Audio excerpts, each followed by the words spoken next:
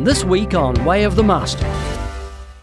You know, I said I haven't had the opportunity to go out yet and to engage with you in front of the clinic, but we did send out one of our film crews, and we want you all to see a day in the life of John Barros.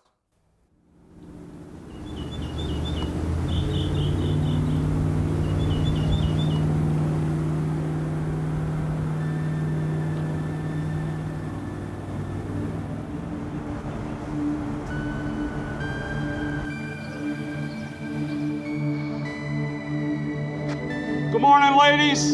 My name is John. I come down here every day to offer help and hope to people that find themselves behind these doors.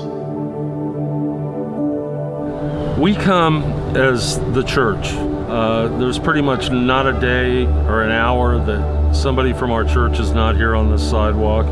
I tried to find the most beautiful baby picture I've ever seen, and it's of little John. He was 10 minutes after he was born, laying on his mom.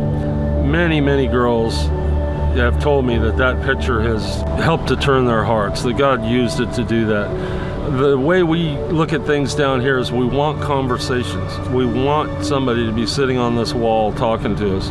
We try to let them see that Jesus has sent his church down to help them, and that it's a thing of beauty. Please, ladies, come out of this place. God is bigger than any situation, but please come out of here and let us help you. I love the 180 movie because, again, that whole 180 movie is about information and it's about conversation. That's what our goal is here to have. If you can get that conversation, that the opportunity is there for people to turn their hearts. What we do here when ladies arrive is we offer them a brochure put out by Living Waters called In the Womb. This is all I use, and it's all I've ever needed down here. It spells everything out in a very short message. And the beauty of this is many girls have sat in that lobby waiting for their abortion and typed in the 180movie.com link. They sit in there and they have watched it with their earbuds on while everything else is going on around them and chosen life and come out of this place. Jakeisha, are you leaving? Are you going over here? Are you? We'll be praying for you. She's going to Choices. She's going to Choices. It's a lot nicer meeting you here. Yeah, it's better. Is that your ultrasound? Yeah, that's a little big head. The what? Little big head. Man, So she's about so 5 proud of you. months. What? 5 months? 5 months, Yeah. 20 weeks. Oh my gosh, it's got an answer of prayer. We talked about this. Really? Yes. And we prayed about it at 9 o'clock this morning, before 9 o'clock this morning. I have 2 kids already, Right. so it's in a hard place. And then what changed my mind is when you said nothing's too big for God, and that's absolutely right. That is. Once they start describing that, you know, you're gonna have a stillborn in the toilet. Yep. Nobody believes me, by the way. That's crazy. It is crazy. I don't think that's right. Well, It's that like way. trash. You treat trash like that. Exactly. You're awesome. I was planning on getting an abortion because we already had 2 beautiful girls. Pregnancy was not in our plan. And then one day we were just like, let's just ride out there and see what happens. So I was just sitting there, just feeling like, oh man, this is just so wrong. But I felt like, should I keep going? Should I stop?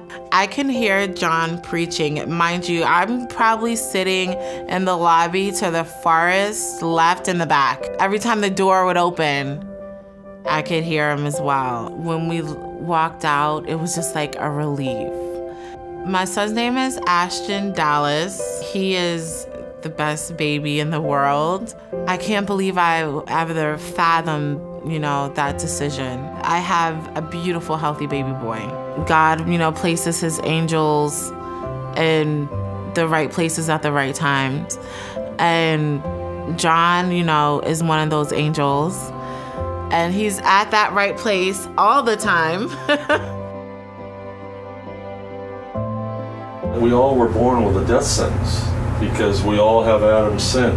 God, who loved his son with a love that we'll never understand, like I said, took his own son and hung him on a cross and poured out his total hatred, wrath, and anger on his own son. But we're told to repent and turn from our sin and turn to him, and that he'll save us from our sin. This is a lot. You've had a big, crazy day. Yeah. But just think about all these things and call me if you have any questions. Okay, thank you. Dear Lord, I lift up this precious lady to you. I ask that you put your hand of blessing on her life and that you would take care of her. Help her to trust you. Help her to turn to you whenever she feels that there's no hope. Lord, that there is nothing too big for you. In Jesus' name, amen.